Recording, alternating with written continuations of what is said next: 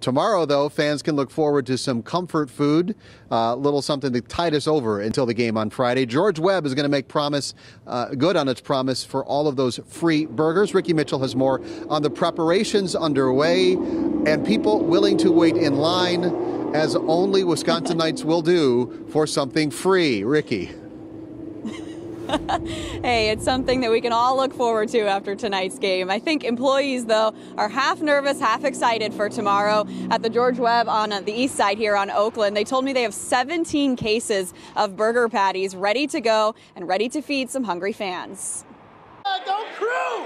Woo! At Major Goolsby's downtown, this Halloween decoration isn't the only thing spooking Brewers fans. How do you feel about this series so far? Scary.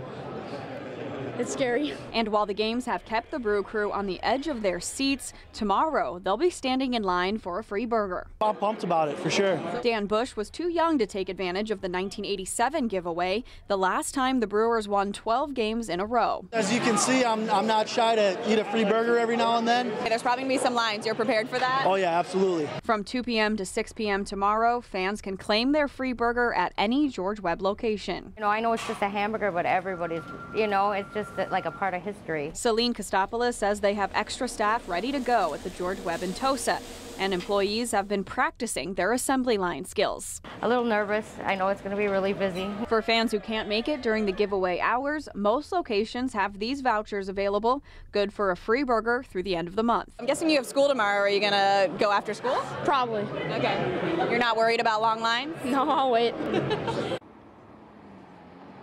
Now, in 1987, George Webb ended up giving out nearly 170,000 free burgers. One employee that we talked to today said she's actually thinking it's going to be a little bit more this time around because with social media, more people are now aware of the giveaway.